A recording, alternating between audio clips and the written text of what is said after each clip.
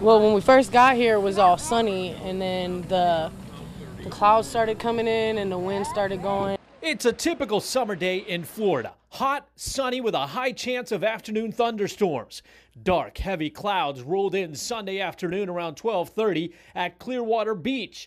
Families started packing up. I seen them walking across the thing, and then the lightning just came out of nowhere, and it hit dead square. At the volleyball courts behind Frenchie's Rockaway Grill, 8 people felt an electric shock from above. One girl started acting funny, like the one guy said he couldn't feel his hand. Customers inside the restaurant and others nearby jumped into action as rain pounded down on top of them. The one gentleman that got directly hit, his whole shirt was burnt, so there was actually no material was lightning struck him. It was just a burnt hole. Witnesses say an off-duty police officer and a nurse helped bring victims into the restaurant and started giving CPR. First responders from the fire station one parking lot away showed up in minutes. It's the best thing that we could hope for with the victims, because aid was started immediately on the victims as opposed to having to wait the 2 or 3 minutes for our crews to get en route and get on scene.